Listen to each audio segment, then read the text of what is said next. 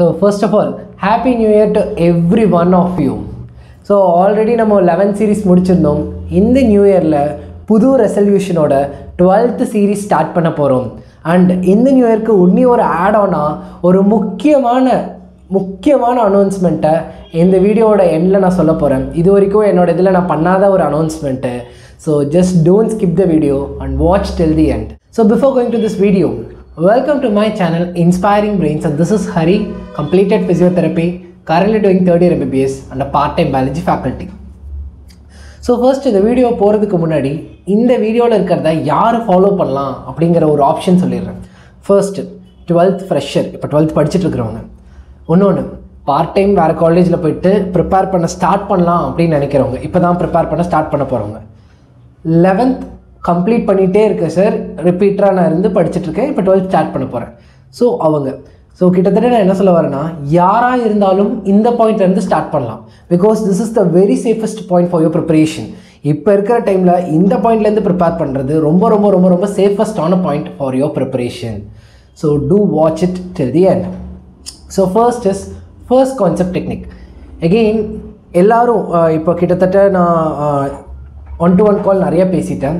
So எல்லா கால்லையும் பேசினதுக்கப்புறம் I just get a general idea. So physics chemistry நான் படிக்க வேண்டாமா? இல்லை, ஃபிசிக்ஸ் கெமிஸ்ட்ரிக்கு நான் நிறைய டைம் ஸ்பெண்ட் பண்ணுறேன் சார், ஆனால் மார்க் வரமாட்டேங்குது, இப்படிங்கிறது தான் எல்லாத்தோட கேள்வியாக இருந்துச்சு. ஸோ ஐ எக்ஸ்பிளைன் யூ ஒரு important thing. There is no specific mark for biology, physics and chemistry. சரியா? அப்போது பயாலஜியில் மேக்ஸிமம் மார்க் ஒரு 340 350 வாங்குறேன்னா மற்ற ரெண்டுலேயும் 100 வாங்கினாலே போதும். 550 வாங்கிடுவேன், சீட் கிடச்சிரும். இப்போ நல்லா புரிஞ்சுக்கோ, நம்மளோட அண்டர்ஸ்டாண்டிங் எங்கே இருக்கணும்னா 540க்கு சீட் கிடைக்கும், 550க்கு, 560, 570, 580, 600 எல்லாத்துக்கும் சீட் கிடைக்க போகுது. நம்ம எந்த ரேஞ்சில் இருக்கோம், நம்மளுக்கு எவ்வளோ வருது, நம்மளோட எலிஜிபிலிட்டிக்கு எதை எய்ம் பண்ணலாம், அதுக்கான முக்கியமான விஷயம் தான் இந்த ஃபர்ஸ்ட் கான்செப்ட். ஸோ பயாலஜி அந்த 2 புக்கில் இருந்து தான் வரப்போகுது. அதை இன்னும் கொஞ்சம் தரவாக படித்தா 340+ வாங்க முடியும்.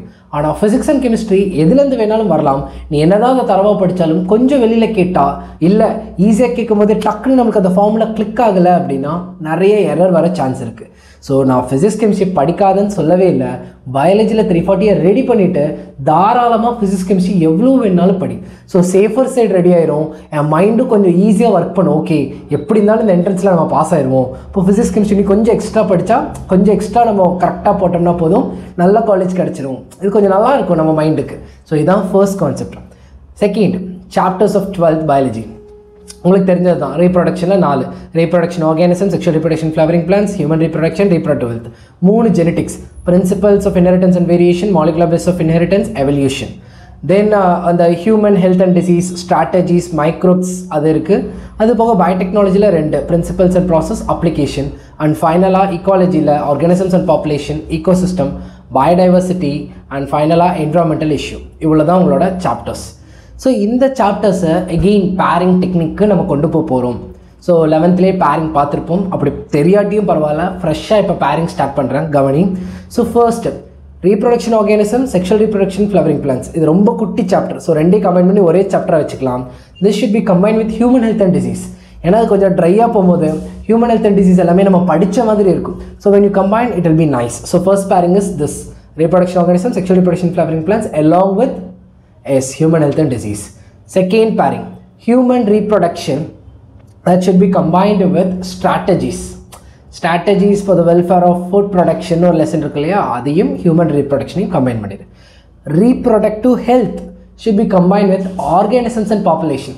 ஸோ மேபி சாப்டர்ஸ்குள்ளே ரிங்க் இருக்கிற மாதிரி இருக்குது, reproductive health, organisms and population. But என்னென்னா ஒரு ட்ரை சாப்டர், ஒன்று ஈஸியாக புரியிற மாதிரி சாப்டர்ஸ், அவ்வளோதான். அதுக்கடுத்து 3 ஜெனட்டிக்ஸுமே தனித்தனியாக படிக்கணும். சரியா? ஆல்ரெடி 3 பேரிங் முடிச்சிட்டோம் இல்லையா?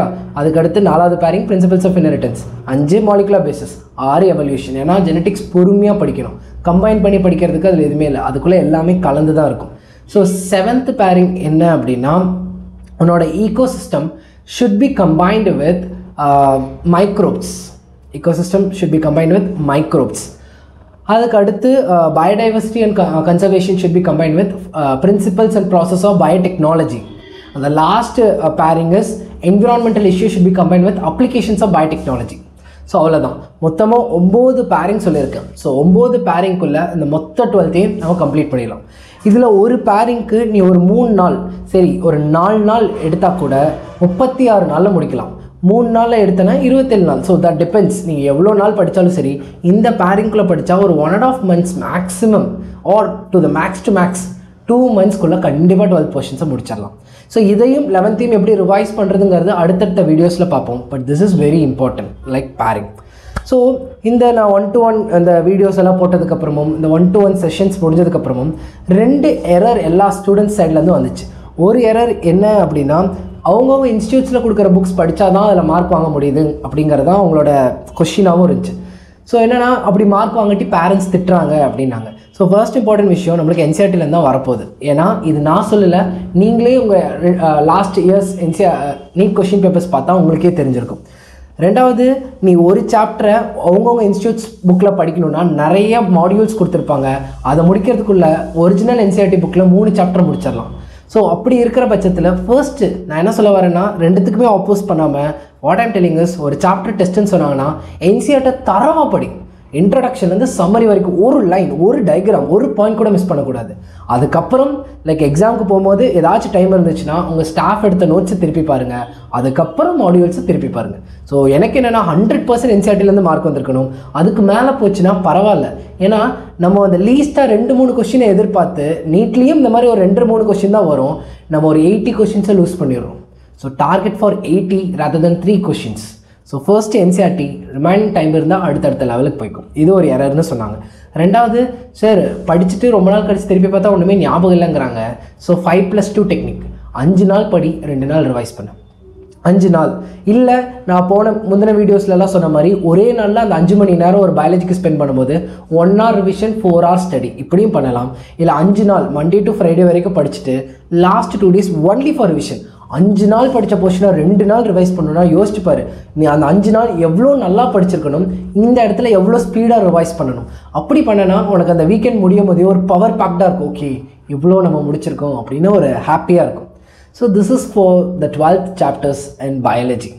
ஸோ அடுத்தடுத்த வீடியோஸில் அடுத்தடுத்த இது பார்ப்போம். அண்ட் இம்பார்ட்டண்டான அனௌன்ஸ்மெண்ட், ரொம்ப முக்கியமாக இது வரைக்கும் பண்ணாத அனௌன்ஸ்மெண்ட் என்னென்னா free demo class for parents. என்னடா வித்தியாசமாக ஏதோ சொல்லிகிட்டு இருக்கான் அப்படின்னு பார்த்தா ஒன்றும் கிடையாது. நம்மளோட நிறையா பேர் நிறையா சேனல் பார்க்குறவங்கலாம், சார் நீங்கள் நல்லா ஸ்ட்ராட்டஜி சொல்கிறீங்க, எனக்கு உங்கள் கிளாஸில் ஜாயின் பண்ணணுன்னு ஆசையாக இருக்குது. பட் என் பேரண்ட்ஸ் என்ன கேட்டாங்கன்னா, லைக் இவர் இதெல்லாம் நல்லா சொல்கிறாரு, பட் கிளாஸ் நல்லா எடுக்காட்டி என்ன பண்ணுறது, இல்லை உனக்கு புரியாத மாதிரி சொதப்பிட்டாங்கன்னா என்ன பண்ணுறது கடைசி நேரத்தில் அப்படின்னு கேட்குறாங்க சார் அப்படின்னு நிறைய பேர் எனக்கு டெக்ஸ்ட் பண்ணியிருந்தாங்க. ஸோ இது ஒரு நியாயமான பயம்தான். ஏன்னா நான் எப்படி கிளாஸ் எடுப்பேனே தெரியாது கரெக்டாக. ஸோ இந்த நியாயமான பயத்தை என்ன சொல்கிறது சரி பண்ணுறதுக்காக just putting a new thing which is free demo class for parents. So இதில் என்னென்னா ஒரு 20 to 30 minutes நீங்கள் வந்து உட்காருங்க. ஸோ நீங்கள் எதுவுமே படிச்சிருக்க வேண்டாம், எதுவுமே பண்ண வேண்டாம். உங்கள் குழந்தைங்க வந்து உட்காருவாங்க இல்லையா, அவங்க கூடயே உட்காந்தாலும் சரி, இல்லை நீங்கள் வேறு டிவைஸில் அந்த லிங்க் வாங்கிட்டு வந்து உட்காந்தாலும் சரி, உட்காருங்க. நான் 20 to 30 minutes கிளாஸ் எடுக்கிறேன். அதுக்கப்புறம் யூ கேன் டிசைட். ஸோ இதில் என்னென்னா நீங்கள் என்னோடய கோர்ஸ்க்கு ஜாயின் பண்ணுறீங்க பண்ணலங்கிறது மேட்ரே கிடையாதுங்க. நீங்கள் என்னென்னா ஃபஸ்ட்டு நீட்டில் என்ன இருக்குது, பயாலஜி இப்படி தான் இருக்குது, இப்படி தான் மூவ் பண்ணுறாங்க அப்படின்னு தெரிஞ்சுக்கணும். ரெண்டாவது, ஒரு பேரண்ட்ஸ்க்கு என்னால் புரிய வைக்க முடியுதுன்னா கண்டிப்பாக ஸ்டூடெண்ட்ஸ்க்கு ஈஸியாகவே புரிய வைக்கலாம். அவங்க மார்க்ஸை ரைஸ் பண்ணலாம், அவங்க ஆம்பிஷனை ரீச் பண்ண வைக்கலாம் இன்னுமே ஈஸியாக. ஸோ யாருக்குமே ஒரிஜினாலிட்டி ஸ்க்ரீனுக்கு அந்த சைடு எப்படி எடுக்கிறாங்கன்னு யாருக்குமே தெரியாமல் இருந்துருந்துச்சு. ஸோ ஃபர்ஸ்ட் டைம் நான் எப்படி எடுக்க போகிறேங்கிறத பேரண்ட்ஸுமே தெரிஞ்சுக்கிட்டோங்கிறதுக்காக தான் ஸோ இந்த free demo class for parents as well as there children. So இதுக்கு நீங்கள் பெருசாக ஒன்றுமே பண்ண வேண்டாம். டிஸ்கிரிப்ஷனில் ஒரு வாட்ஸ்அப் குரூப்போட லிங்க் இருக்கும் அண்ட் கமெண்ட் பாக்ஸ்லேயும் இருக்கும். அதை கிளிக் பண்ணி அதில் போய் ஜாயின் பண்ணிக்கோங்க. என்றைக்கு கிளாஸுங்கிறதும் அதுக்கான லிங்க் எல்லாமே அந்த குரூப்புக்கு கரெக்டாக வந்துடும். நீங்களும் வந்து உட்காருங்க, நீங்களும் கற்றுக்கோங்க. மேபி உங்களுக்கு கூட ஒரு வேளை நீட் இப்படி தான் இருக்குது அப்படின்னு சொல்லி ஒரு சந்தோஷமாகவோ இல்லைச்சா நம்ம கூட ப்ரிப்பேர் பண்ணியிருக்கலாமே அப்படிங்கிறத ஒரு தோணலும் வரலாம். ஸோ அதெல்லாம் தெரிஞ்சுக்கணும் இல்லையா. So just want every one of you have doubts, just join இந்த கிளாஸஸ். அதில் என்ன இப்போ நான் எதாவது படிச்சுட்டு வரணுமா, அதை தெரிஞ்சுட்டு வரணுமா அப்படிலாம் எதுவுமே கிடையாது. நீங்கள் வாட்டுக்கு வந்து உட்காருங்க, வெறும் லெட்டர்ஸ் தெரிஞ்சால் போதும். And I tell you how to remember எல்லாமே நான் சொல்கிறேன். அந்த 20 to 30 minutes கழித்து நம்ம முடிவு பண்ணிக்கலாம். So this is a very good என்ன சொல்கிறது, என் சைட்லேருந்து நான் ஒரு நல்ல இனிஷியேட்டிவாக பார்க்குறேன். ஏன்னா நான் படிக்கும் போதுமே எங்கள் அப்பாவுக்கு நான் என்ன படிச்சுட்டு இருக்கேனே தெரியாது. ஓகே இந்த புக்ஸ் எல்லாம் இருக்கும், படிக்கிறாங்க அப்படின்னு தான் இருக்கும். ஒரு டைம் இந்த மாதிரி பண்ணியிருந்தா மேபி பையன் இதை தான் படிக்கிறான், இவ்வளோ இந்த மாதிரி படிக்கணும் அப்படிங்கிறதெல்லாம் அவருக்கும் தெரிஞ்சிருக்கும். ஒரு போர்டுக்கும் ஒரு என்ட்ரன்ஸுக்கும் என்ன வித்தியாசம் தெரிஞ்சிருக்கும். ஸோ கண்டிப்பாக எல்லோரும் வாங்க, நிறைய கற்றுக்கலாம். அண்ட் எனக்குமே இது ஒரு புது இனிஷியேட்டிவ். ஸோ ரொம்ப சந்தோஷமாக இருக்குது. And I am expecting all the parents as well as all my students to attend this free demo class. So time and link will be through the group, so you can join through this link. And இதை தவிர உங்களுக்கு எந்த doubts உங்கள் preparation இருந்தாலும், because நீங்கள் போடுற comments எல்லாம் consolidate பண்ணதுக்கப்புறம் தான் ஓகே இன்றைக்கி இதை பேசலாம், இதுதான் உங்களுக்கு டவுட் அப்படின்னு எனக்கு தெரியுது. ஸோ எந்த டவுட்டாக இருந்தாலும் you can put it in the comment box below and I'll just read and consolidate பண்ணிவிட்டு we'll do a video in the next time. And thank you. Happy New Year.